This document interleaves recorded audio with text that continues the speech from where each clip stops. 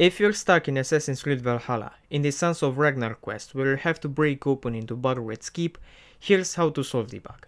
Okay, so first off, there are people online saying that just fast traveling to Norway and back again in England solves the issue. It didn't for me. But what solved the issue was to press the button like the key would normally appear. You see, a pop-up button should appear that tells you to press the triangle.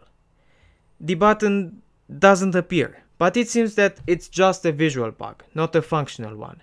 The button doesn't appear, but if you keep triangle pressed when in front of the door, the two will break open the door. Problem solved. I hope this video helps you.